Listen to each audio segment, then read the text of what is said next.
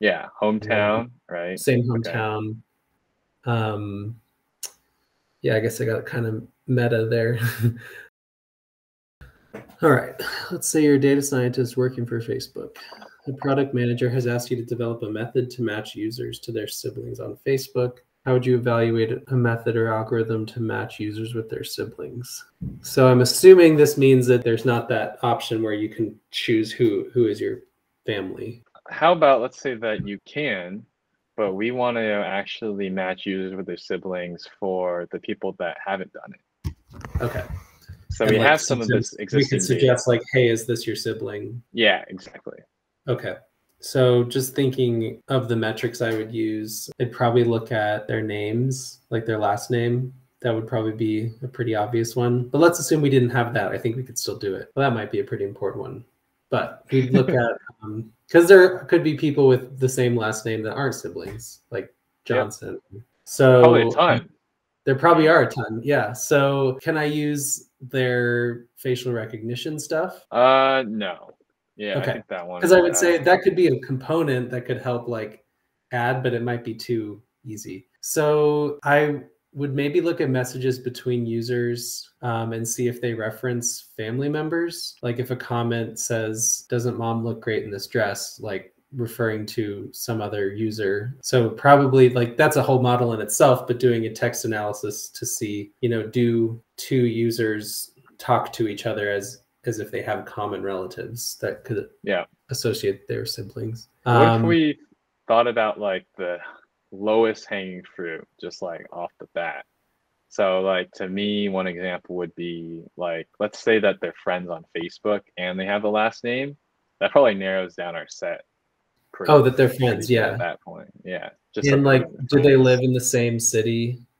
Yeah, hometown, right? Same Okay. hometown. Yeah, I guess I got kind of meta there. uh, did they go to the same schools? Because I think there's like Yep. the record of school history. It'd be interesting to know like a distribution of how often they interact with a sibling versus interact with other people.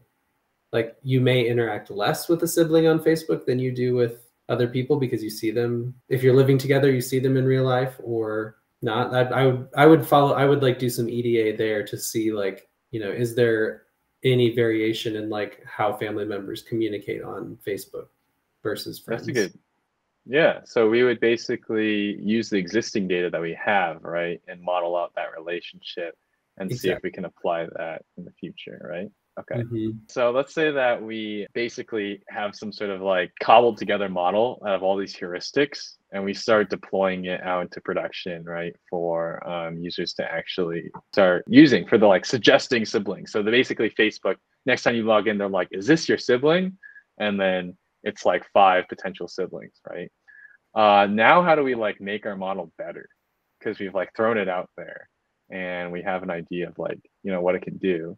What do we do now? So now we've got a chance to evaluate it with comparing our predictions versus the actual results. So I'm guessing there's probably going to be a subset of people that don't answer, but if they have to choose, we're going to see how many of this number of the group of people we suggested to this person, how many were correct. And we can use that to like train the model again with a new validation set. Yeah. I'm trying to think of how I'd do that. So it'd be almost just like live test train split if we didn't have historical data. So we'd be basically, I imagine like we would be suggesting it based on some sort of clustering or unsupervised learning, Yeah. using the input to then turn that into, I guess I'm seeing it as like we're deploying an unsupervised model using user feedback to label our data for us in order to then have a more robust model to train later. Okay. So like That's assuming true. we don't have labeled data, the users Yeah. label it for us when we surface suggestions.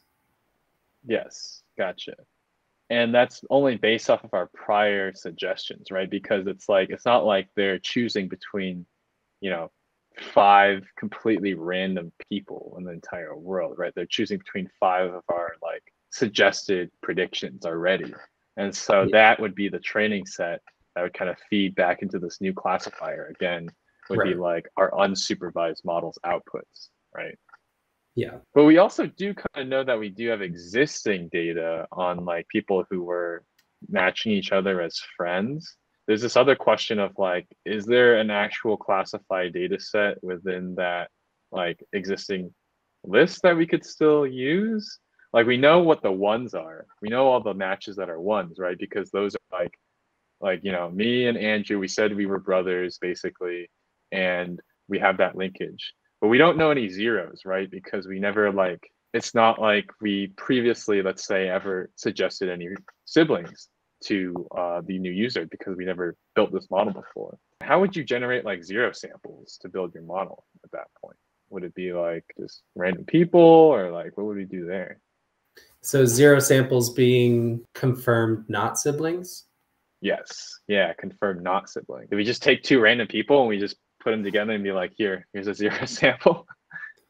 Well, I guess we could sort of A/B test it and give people 5. If we're giving, let's say we give people 3, we surface 3 people to them. Are these your siblings? We could do that with 3 people we are pretty sure aren't siblings and say, are these your siblings? And if that would be a confirmed no, purposefully give wrong ones. So not just randomly give connections, but like go to the other end of our model and say, these two are way far apart. Like we're definitely sure they're not siblings. Let's confirm that. Yeah, I think that sounds like a good idea. And then as we train this model and as we get better and better, what continual metrics might we use? And I guess this is more like lastly, like why would we want to basically build out this classifier to begin with? And I know this is something we should have talked about in the beginning, but I guess like in the long scheme of things, like if we're talking about clarifying kind of our structure around why we're building this, like what might be a few reasons why we're building like this model?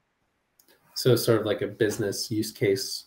Yeah, exactly. Yeah. Well, I mean, the goal of all of these companies would probably be to increase engagement. If the broader goal is to get you to use the software more or the platform more, then maybe like being able to reliably connect with family members would be a way to get you coming back more often. So like, it's not just you're out there finding your own people, you're using a platform that does a lot of that part for you. So I'm like, you could say like, oh, maybe it's finding a long lost relative that you never knew, but like, that's not the way we train the model. So like, that's not really the use case. I think it's to like make a software that encourages connections, which then encourages more engagement. There is that aspect of like, we're assuming that, if you're connected with your siblings, generally that would be helpful towards your engagement on the platform. I think, Facebook has probably run tests before in the past on like whether connecting with their parents is better towards Facebook for your general engagement. But at the same time, I think there's also this idea of like creating out that user network. And a lot of that is probably connected. Like if you match on siblings, you're probably matching to this entire group of other friends that they have. And so siblings might just be like a super easy high level one to get out of the way first. And then after that, they can show you all these other friends that are probably, maybe it improves models down the road for suggesting other friends. Yeah, true. Whereas siblings are just like the easy one up front.